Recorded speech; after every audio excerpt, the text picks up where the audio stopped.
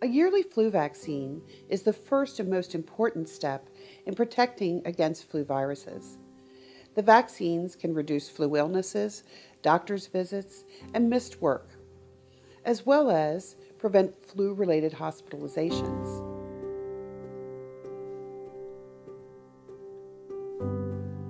Everyone 6 months of age or older should get a flu vaccine as soon as the current season's vaccines are available.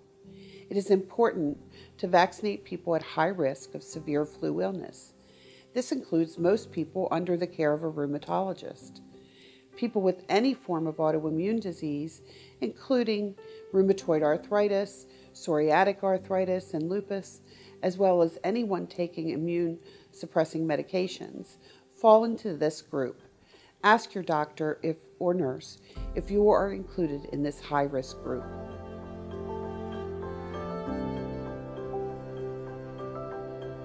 Most people who get the flu will have a mild illness, and they will not need medical care or antiviral drugs. They will recover in less than 2 weeks. For people with a compromised immune system, it may be difficult to fight the flu, leading to complications, hospitalizations, and sometimes death. Pneumonia, bronchitis, and other infections are examples of flu-related complications.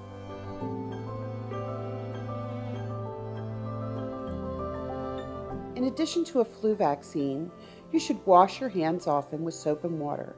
If soap and water are not available, use a hand sanitizer. Try to avoid close contact with sick people. Cover your mouth and nose with a tissue when you cough or sneeze, and throw that tissue in the trash after you use it. Avoid touching your eyes, nose, and mouth. Germs can spread this way.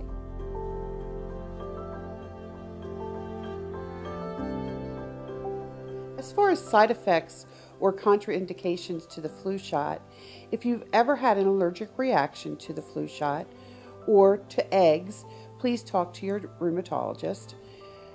The viruses in the flu vaccine are killed, so you cannot get the flu from a flu shot.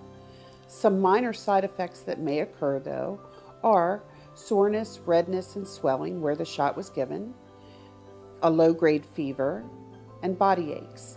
These effects are mild and short-lasting, especially when compared to the symptoms of a bad case of flu. It takes 2 weeks for the flu shot to really be effective in your body.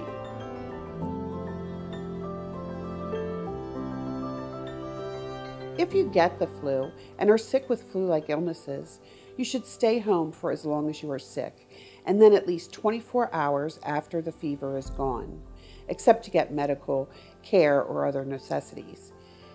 If you get the flu, antiviral drugs can be used to treat the illness.